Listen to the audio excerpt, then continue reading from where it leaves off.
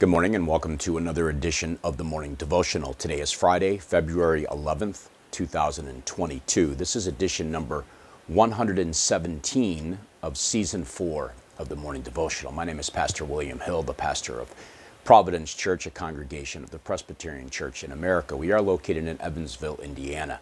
If you're ever in the area and are looking for a place to worship on the Lord's Day, please consider yourself invited. It'd be great to have you here with us. Just some programming notes as to where I'm intending to go with the morning devotional when I conclude the shorter catechism. We are now at question number 82 out of 107. And so I'm thinking through some various items to consider for Season 5 of the morning devotional, and I'm considering going through one of the Pauline epistles, one of the pastoral epistles, either 1st, 2nd Timothy or Titus. I haven't yet decided how I plan on approaching that, but that's something that's on tap for the near future. And so if you would, pray for me and as I pray and seek the Lord's wisdom as to what He would have me do with these devotionals. Additionally, if these have benefited you in some capacity, I'd appreciate it if you would share these with other people. These are important matters, especially as we consider them in our day and age in which we do live. And so if they have benefited you in some way, please consider sharing them. These videos are available on Instagram as well as on my own personal website, also the Providence Church PCA website, as well as on sermon audio. Now, the benefit of sermon audio, of course, is that you can watch the video, but you can also just listen to the audio edition of it as you're moving about your day, driving to work or school or working around the home. Whatever you find yourself doing, you can listen to them, just the audio edition of each devotional. If you're not in a position to actually watch the video. And so that's just some programming notes and some housekeeping before we launch into today's devotional on Shorter Catechism, question number 82. But let's pray first, as we always do, and then we will consider this question and answer together. Our Father, as we come to you this morning, we come with the understanding that we are dependent people. There is nothing in which we can do without your help, without your Spirit. We certainly cannot understand your word if He does not instruct us. We thank you for the ways in which you have used men in the history of the church to guide us in these very important doctrines and truths, and we would ask that they would not only be that which we would learn and understand, but we would live out in our daily lives. We pray that this time would benefit your church and benefit your people, and we pray also that you'd forgive us for the ways we do sin against you in thought, word, and deed each day. And so be merciful to us now, we pray, for Christ's sake. Amen. Well, question number 82 simply asks, is any man able perfectly to keep the commandments of God? And the answer is, no mere man, since the fall, is able in this life perfectly to keep the commandments of God, but doth daily break them in thought, word, and deed. Now, it's interesting how the Westminster Assembly carefully crafted the answer to this question. If you note there, it says, no mere man. Now, this, of course, is a statement. It's a comment about the person and work of the Lord Jesus Christ. He was no mere man. He was indeed the God-man, God in the flesh. He was God incarnate. And as such, he was impeccable. That is to say that he was unable to sin. He did not have or possess a sin nature, hence as a result of the virgin birth. And so he is no mere man. What the confession or the catechism here is speaking about is directly applies to us who are born in Adam, who inherited a sin nature, and as a result of that sin nature, we do sin and fall short of God's glory. And so there's numerous proof texts to consider as we look at this answer to the question. We live in a world in which people think that they are actually better than they are, that man is basically good. But the scriptures speak very plainly to that subject, that man is not basically good, that man is a wretch, we are but worms, we are unprofitable servants on our best day, we are sinners and we fall short of God's glory. Ecclesiastes 7:20, surely there is not a righteous man on earth who does good and never sins. And so perhaps you're one of those people who think, well, I haven't done anything too terribly awful. I haven't done anything warranting prison. I haven't murdered my neighbor.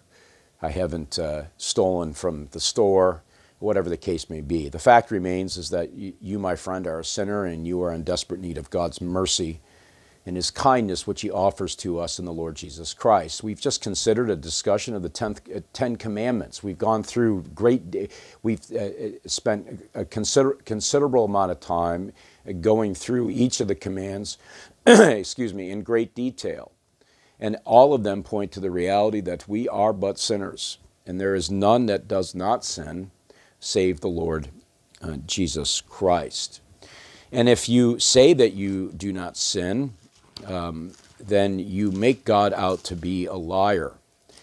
In 1 John chapter 1 and verses 8 through 10, we read there, if we say we have no sin, we deceive ourselves and the truth is not in us.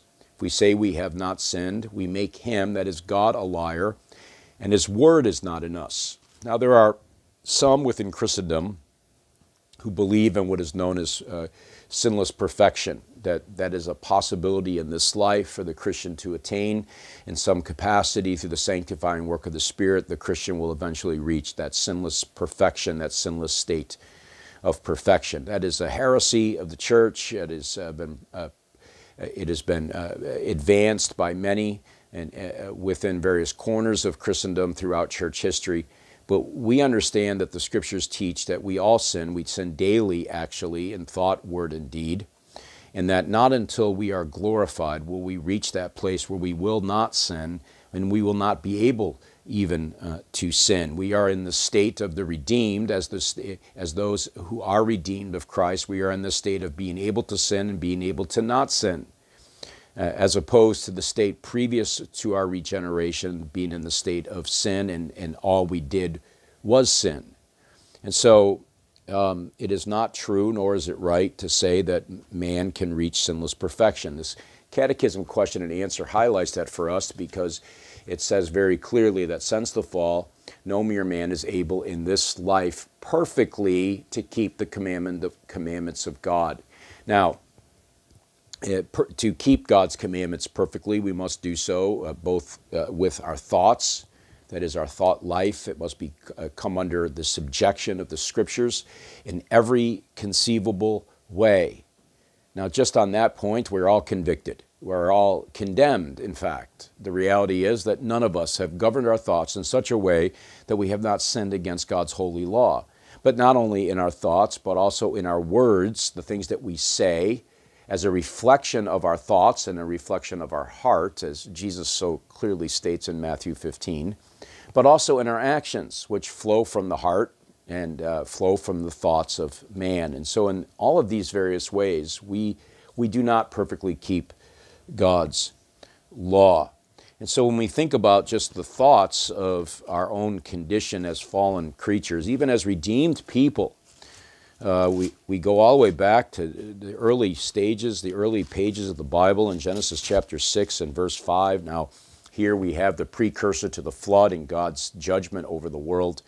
But this is post-fall. This is the state of man in Genesis 6 verse 5. The Lord saw that the wickedness of man was great in the earth, and that every intention of the thoughts of his heart was only evil continually. This is the condition that God finds us. And then in chapter 8 and verse 21, there we read, and when the Lord smelled the pleasing aroma, the Lord said in his heart, I will never again curse the ground because of man, for the intention of man's heart is evil from his youth. And so here we have the death blow against the idea that we are able to perfectly keep God's law with our thoughts. We are unable.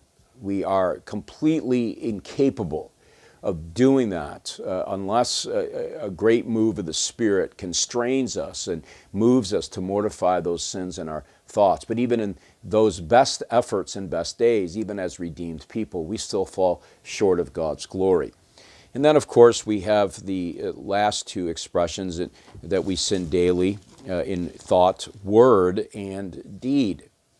The Apostle Paul, in the beginning of his treatise in the book of Romans and dealing with this whole question of sin, he begins in Romans chapter 3, verse 9, "What then, are we Jews? Are we Jews any better off? No, not at all. For we have already charged that all, both Jews and Greeks, are under sin. As it is written, none is righteous, no, not one. No one understands, no one seeks for God. All have turned aside, together they have become worthless. No one does good, not even one. Their throat is an open grave. They use their tongues to deceive." Now this is the sin of using our words. "The venom of asps is under their lips. Their mouth is full of curses and bitterness. Their feet," this is action now, "their feet are swift to shed blood. In their paths are ruin and misery. And the way of peace they have not known. There is no fear of God before their eyes." Now we know that whatever the law says, it speaks to those who are under the law, so that every mouth may be stopped and the whole world may be held accountable to God. And so as a result of these truths that we sin daily in thought, word, and deed, it doesn't excuse nor does it change the reality that we are under God's, we are accountable to Him. Regardless of how much we like to deny that fact, as unbelievers might seek to do, and they resist that truth and unrighteousness, and they continue to heap upon themselves further judgment before God, the reality is that we do sin. Paul later says in the very same chapter, in Romans chapter 3 and verse 23, for all have sinned and come short of the glory of God. And so for us to want or desire eternal life in His presence, we must be perfect. But since that's not possible for fallen men, we need and have a great need of a Redeemer, someone who will come and rescue us from our pitiful state. The half-brother of Jesus in James chapter 3 even highlights, and I'm not going to read the entirety of this section, but you are probably familiar with James 3, verses 2 through 13. But there he describes in great detail the nature of our tongues, which is really a reflection of our heart, and how it is evil and it pours out evil things. And while as redeemed people it is able to be used for good, for blessing, for praising of the triune God, we also use it at the same time, hypocritically I might add, to curse our brothers and sisters made in God's image. And so there's this irreconcilable war that goes on within our members, that we do fall short of God's glory. And even as Christians, we regularly need to be reminded of our need for the cross and our need for the atoning work of the Lord Jesus Christ. For that is the only solution to the problem that is here highlighted for us in this catechism question, is that we do sin daily in thought, word, and deed. And so we look to Christ, we lean upon His Spirit for help and guidance and grace, and we seek to repent of those sins as they come to our attention. We confess them openly before God, who is faithful and just to forgive us, but we regularly recognize and understand that we live in total dependence upon the Spirit of God, that we might not sin against Him. Well, I trust these times are helpful for you and help you understand these very important truths contained within God's Word. If you have any questions or comments, you can contact me. The way to do that is there before you on the screen. And so until the Monday edition, when we consider question number 83 of the Shorter Catechism, may the Lord bless you today. May you walk in His ways. May you hide His Word in your heart, that you might not sin against our God. God bless.